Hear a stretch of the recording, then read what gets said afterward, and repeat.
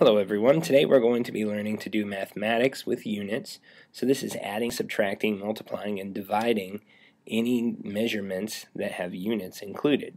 So before we do that, let's look at what units are. So we have two objects, a $5 bill and a nickel. If we write out the values of these objects, the $5 bill is worth $5, the nickel is worth 5 cents. If we look at this numerically, it looks like they're worth the same amount. This object is worth 5. This one is also worth 5. The only difference comes from these words that follow the number. Dollars, cents. These are called units. So a unit is a word that follows a number and gives more detail about its meaning. When you see dollars after a number, say $10, you immediately know that that number refers to an amount of money, and the word dollars tells you how much money it refers to. For instance, cents also makes you think about an amount of money.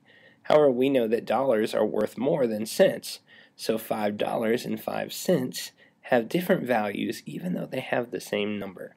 This is what a unit does for us. So now let's say you reach into your pocket. You pull out a $5 bill and a nickel. How much money do you have? The obvious answer is that you have $5 and 5 cents, and you can just phrase it like this. However, in science, we're often very interested in getting everything down to one number as much as possible. So how do I take $5 and 5 cents and add them in a meaningful way? Well, it turns out that you can't, because you can only add or subtract measurements when they have the exact same units.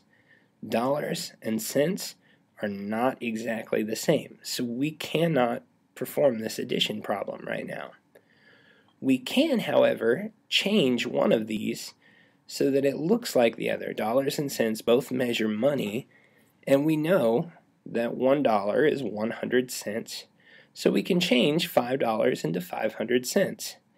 Now, because our units are identical, 500 cents plus 5 cents is 505 cents. Notice that there are two parts to all of this. There's the number, and then there's the unit. And when we work an addition problem or a subtraction problem or a multiplication or division, what you're really looking at doing is first doing the number part. 500 plus 5 equals 505. And then you do the unit part, cents plus cents. And as long as the units are identical, they remain the same in your answer. So cents plus cents equals cents. And now we put the two parts together, and your answer is 505 cents. We can also go the other way with this. We know that it takes 100 cents to make $1, so 5 cents would be $0.05. And now I can say 5 plus 0.05 is $5.05. Notice again that the units had to be identical, and that in the answer the units are the same as they were in the previous parts. To sum up our rules, we can say that measurements can only be added or subtracted if they have identical units, and when they are added or subtracted, the units do not change. So let's look at a couple practice problems to make sure we really know what we're doing.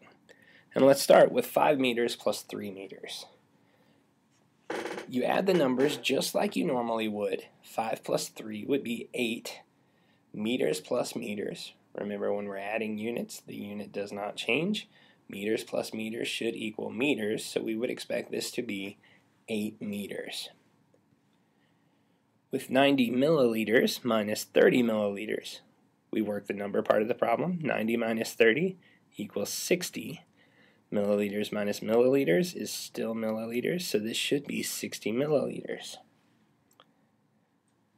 This one is more tricky. Notice that the units are not identical, so we cannot work this problem as is.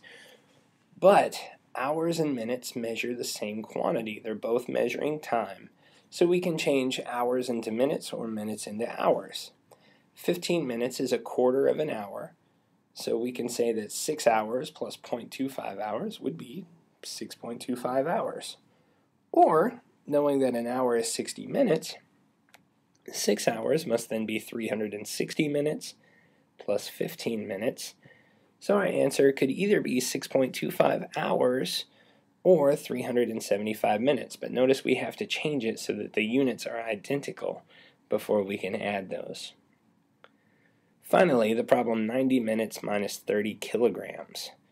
Our units are not the same, so we can't work this problem. But notice they don't even measure the same quantity. Minutes measures time, kilogram measures mass. And there is no physical meaning to time minus mass. We can't change these to be alike. This problem is actually not possible. The rules for multiplication and division are just as simple, but in a slightly different way. When multiplying or dividing measurements, the units are multiplied or divided just like the numbers. So we've got a few practice problems here, and let's see what this means. Let's start with 5 kilograms times 3 meters. We do the number part just like we'd expect. 5 times 3 would be 15. Kilograms times meters, however, there's no real way to simplify that, so in our answer we just say that this is 15 kilogram meters. Notice this dot that is a multiplication symbol written between the units to show that these two units are multiplied. So again, the proper answer to this would be 15 kilogram meters, and we write this with that dot as a multiplication sign between them. 3 meters times 7 meters, again the numbers are just what you'd expect. 3 times 7 is 21. Meters times meters would be meter times meter. But there's a shortcut here. We can use what's called exponential notation and simplify this as meters squared. So we would say this is 21 square meters.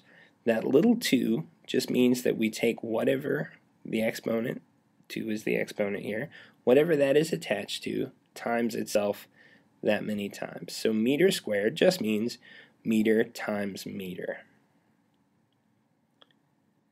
Now let's look at some division problems.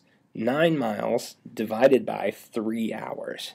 The number part's pretty straightforward. 9 divided by 3 is 3. Now we need to look at what miles divided by hours would be. And turns out we write it as miles divided by hours. Now there's also another way to write this that you'll see more often, and that's to write this as a fraction.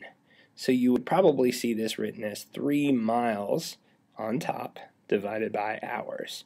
So again, whatever the first one is goes on top, divided by, and then whatever that one is goes on bottom. There's also a particular way we read this. We read this as 3 miles per hour, which you've probably heard before. The meaning of that is just it's a number of miles divided by a number of hours. Finally, let's look at 4 grams divided by 3 milliliters. 4 divided by 3 is going to be 1.3 repeating, so we could round that off to 1.34. Grams divided by milliliters would just be written as grams divided by milliliters, or using our fraction notation, we could say grams per milliliter. And that is all there is to it.